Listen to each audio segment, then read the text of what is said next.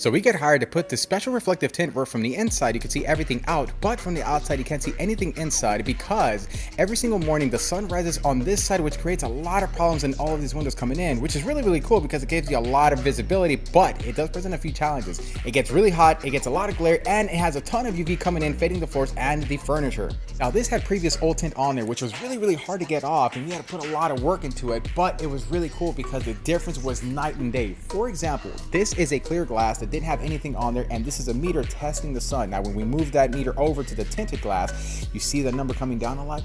That's the heat rejection difference, which really made a big difference in the space. And it was so cool because from the inside you could still see everything on the outside, but from the outside you couldn't see anything inside.